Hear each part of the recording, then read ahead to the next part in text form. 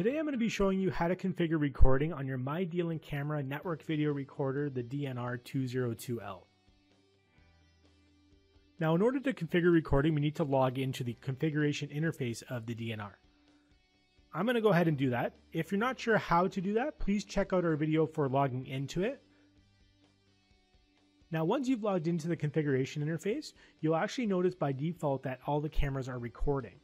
So by default, out of the box, when you first set it up, the cameras are configured to record automatically.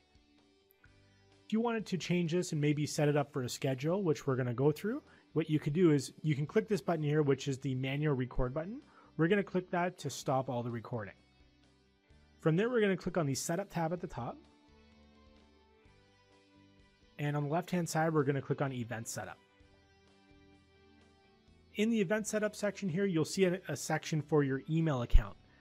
In this section here, you can enter in all your email account information and specify certain triggers below in the event section.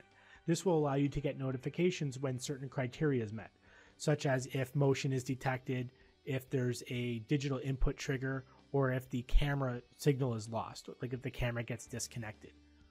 Now for both motion and the DI trigger, your camera must support both of these features, and these features must also be already configured on the camera. The DNR-202L doesn't control anything with the motion detection or anything with the digital input trigger. All of that is sent from the camera. So in order for the motion detection or the digital input trigger to work, you would first need to configure these settings on the camera itself. But what we're going to focus on here is the recording schedule. So what I'm going to do here is enable the recording schedule, and you'll see that you can select what days of the week that you want and also the time. So if you want to always just record, if you want to record 24/7, you can just specify always. Otherwise, if you only want to record based on certain days of the week and in certain times, you can specify that here also. But again, I'm just going to specify it for always, and you're going to just click on the Save Settings button at the top.